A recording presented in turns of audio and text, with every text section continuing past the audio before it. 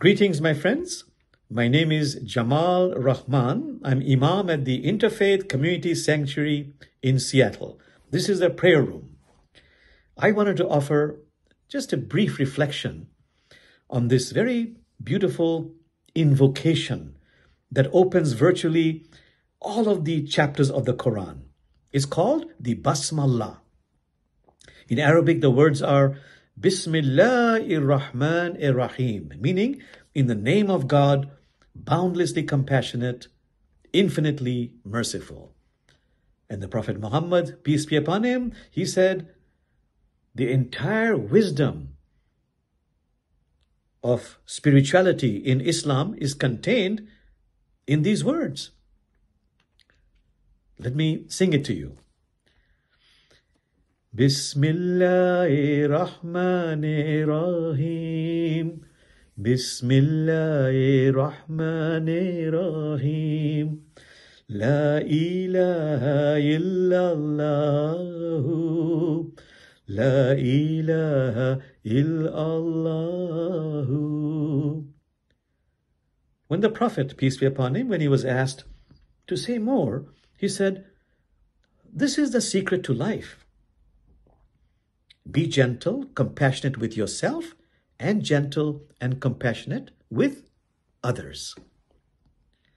So Islamic teachers, to explain the majesty, the power, the beauty of this divine quality of compassion, they use the metaphor of water. There is nothing as soft and yielding as water is, yet for overcoming the hardest, the most insurmountable, there's nothing as powerful as water is, meaning this vibration of compassion is raw, authentic strength. And then wherever water falls, life flourishes. Compassion is also life bestowing, life affirming. What does it mean to be compassionate with myself? There's a practice called sacred naming, which means talk to yourself, especially in times of difficulty, when you're angry, you're sad. But talk to yourself with mercy, with compassion. I call myself Brother Jamal. So if I'm angry or sad, I do a spiritual intervention. I say, but Brother Jamal. The moment I say, but Brother Jamal, I feel a wave of mercy and compassion come over me. And I speak to myself quite often. That's called sacred naming. Then there is sacred holding. Can I hold my difficult feelings, my rage, my jealousy, my depression, with compassion from myself? These feelings, difficult feelings, are just vibrations, begging to be acknowledged, begging to be touched, begging to be embraced.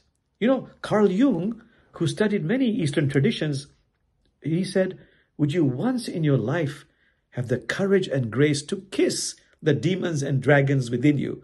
That's how they turn into a prince or princess. What does it mean to be compassionate with others? With an adversary, an enemy? Know that I'm angry at their behavior, but their being is sacred.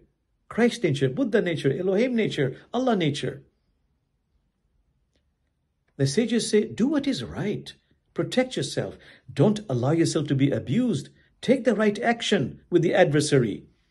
But as you take the right action, they say, we beg you, do not keep this person's essence out of your heart.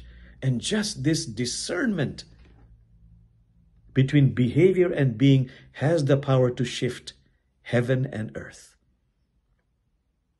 My friends, now I will recite to you Surah Fatiha, the first chapter of the Quran. The good news is it's short.